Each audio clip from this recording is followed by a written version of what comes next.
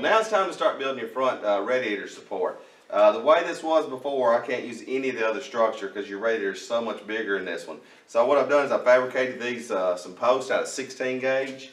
I've double backed it here to where it's extra thick right there. I've got some mounts I had here off another build, and I'll put me a little foot on the bottom of that and put this mount in here and insert this in there. I got another one I'll insert in here. Well, here they are.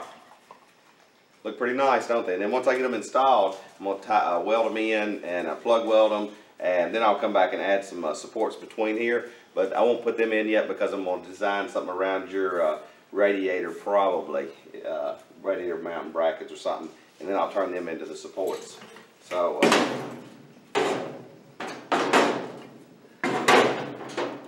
that's kind of how it's going to look. Alright, Bruce, I'm at a little fork in the road on your front end here.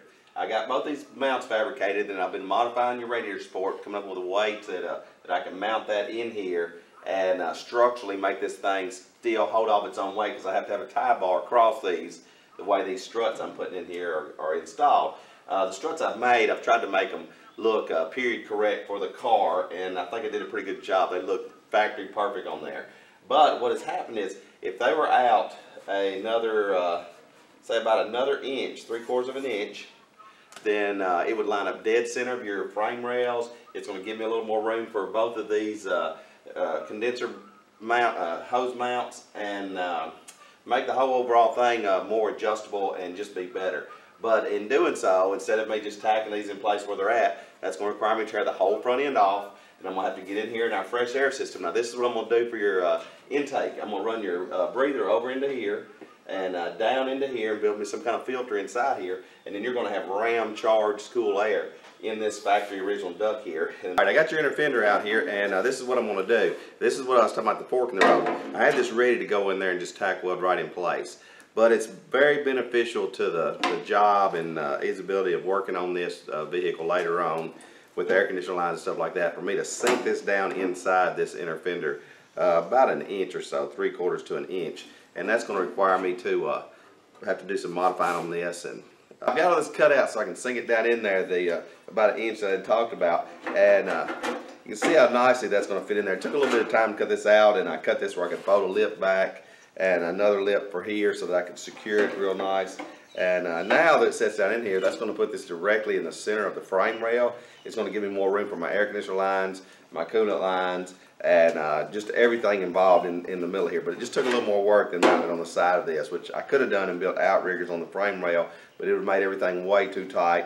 And this will be stronger, better, and more clearance. Alright, now you can see how I've got that inserted in there, and weld all the way around, weld inside, and that's extremely strong, and got it in place. Now I'm going to go ahead and mock all this up. You can see how my mount is looking here. So that's going to be super strong here, but I've still got some plating to do here, all inside of here, all inside of here. And you can see how that bottom is all eat up. I'll probably do an overlay over that once I figure out exactly where I need to go for this radius arm. I mean upper control arm right there. Alright, I want to show you how these front strut bars are looking.